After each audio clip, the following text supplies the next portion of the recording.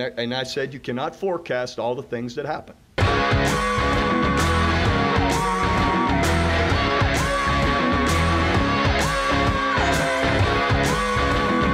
But I don't know what that means anymore.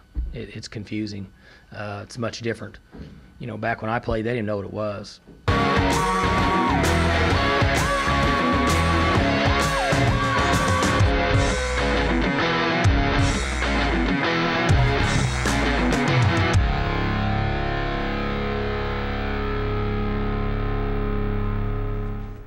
Two very different results for the state teams this last weekend.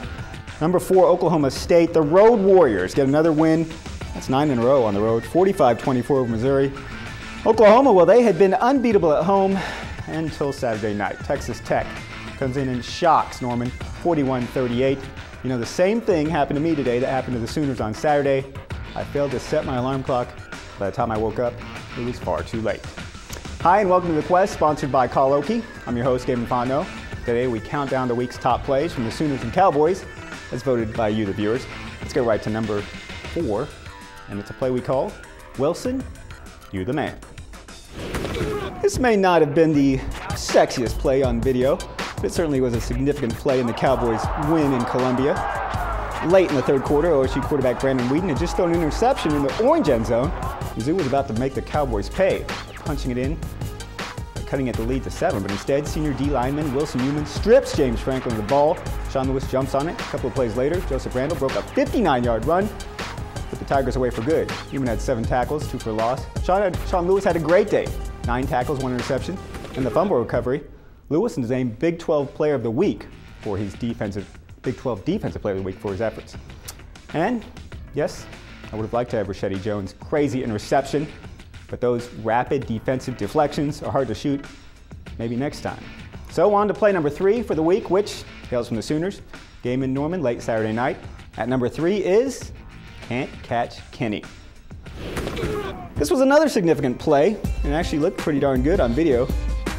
Believe it or not, the Sooners were down 31-7 early in the second half, and Kenny Stills got loose on the sideline, pulled in the Landry Jones pass for a 58-yard touchdown.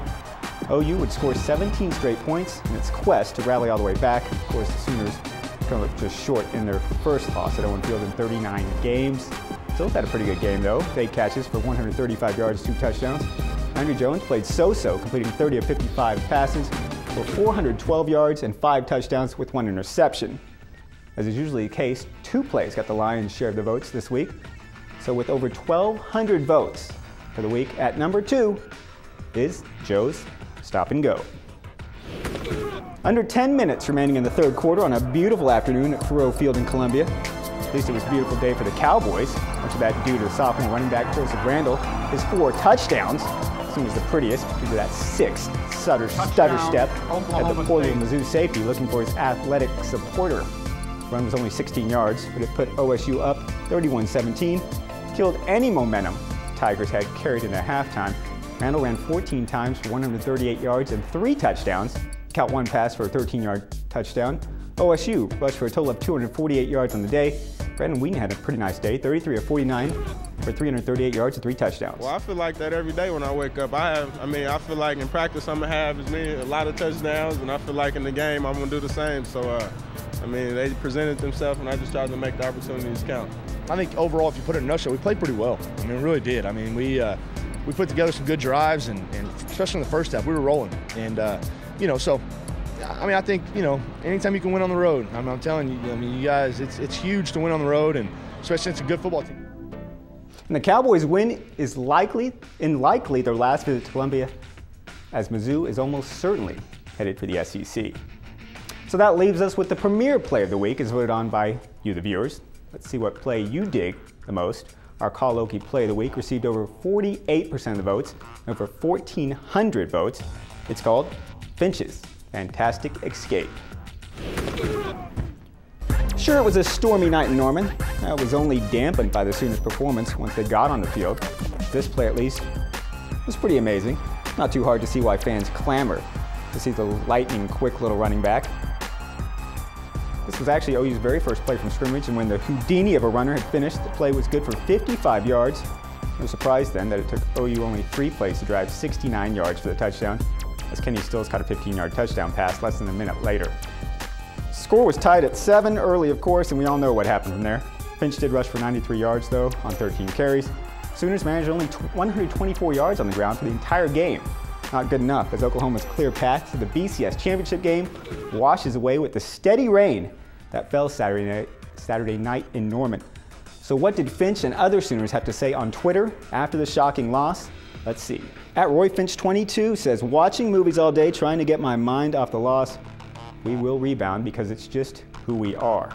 And then how about Ryan Broyles? At Ryan Broyles, tough loss. We played hard, but didn't put it together for 4 quarters. Back to the drawing board, just like any other week. And as we continue on, at Tony Jefferson 1 said, waking up like this kills me. This will show our true character, how we bounce back. Still a long season. Don't give up on us. Much love. And finally, at Travis Lewis, 28, he's an outspoken linebacker, senior for the Sooners, says, adversity fuels me, criticism motivates me. Only the strong OU. And of course, if you have any tweets, send us all of those on Twitter, at the Quest, _Quest, and at NewsOK Sports. Facebook, of course, NewsOK Sports Facebook page. This week, another big week. Well, it's always a big week in college football. Number 9 now, Oklahoma in the BCS. At number 8, Kansas State in Manhattan, Kansas, 2:30 p.m. That is going to be a huge game as Bob Stoops goes up against his former head coach, Bill Snyder, the guy that taught him a lot of what he knows. And then number 3, OSU. That's right, they're all the way up to number 3 in the BCS. They'll play at home against Baylor in homecoming. That should be a good game. Baylor has a great offense. Of course, OSU has a great offense as well. We'll see if Baylor can stop OSU at all. That's going to do it for week 8 of the Quest. Remember, you can vote every week on NewsOK on our poll from noon on Monday through noon on Wednesday. Make sure to do that. And we'll see you next week on the Quest.